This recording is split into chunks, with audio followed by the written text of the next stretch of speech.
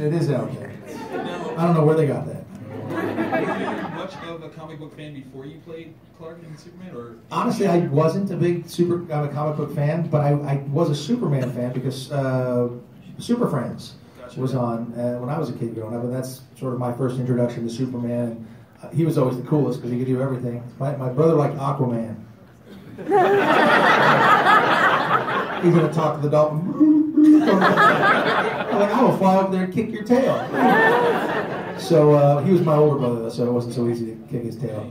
But yeah, so I loved the Super Friends, and Superman was my favorite. But I wasn't a huge comic book fan. And now there's so many comic books, it's difficult. But the art and the stories, I mean, half of what we do in Hollywood is based on these comic book artists these days. Absolutely true. Young lady. I have a question. What made you decide to be in God's Not Dead? The role you took was so opposite of Superman. That's just, I mean, it was wonderfully done, but what made you take that role?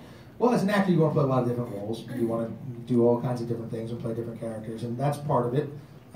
Kevin Sorbo is a good friend of mine, and Kevin, he did the panel before this, right? Yeah. My panel's better, right? Yeah.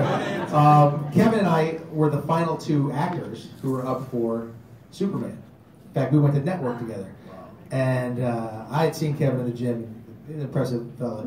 And he was a big, strong dude, and I was like, dang, but he's got blonde hair. I got this. He's got blonde hair. He's blonde. He went to play Hercules soon after that. But Kevin and I are great friends, and he produced God's Not Dead. And we had been in a project together. And my character in God's Not Dead, if you haven't seen it, is not a nice guy. And not at all. It's a Christian-based film. And he's the only character who doesn't do anything redemptive or nice at all. My son goes to a Christian high school, and the whole high school went to watch the film. And they're all sitting there watching the film.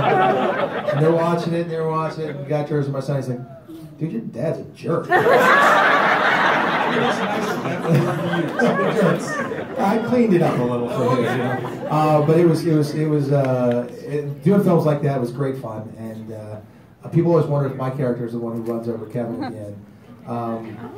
I don't think that was the case. I would have done it had I had the opportunity, but I don't know if that was what it was meant to be. But it's a great film, and you never know. I think part of the reason that film was so successful is some of the other Christian-based films, faith-based films, kind of bang you over the head with their religion, and this one didn't. And I thought it was very clever, and the kid was great in it. Oh yeah.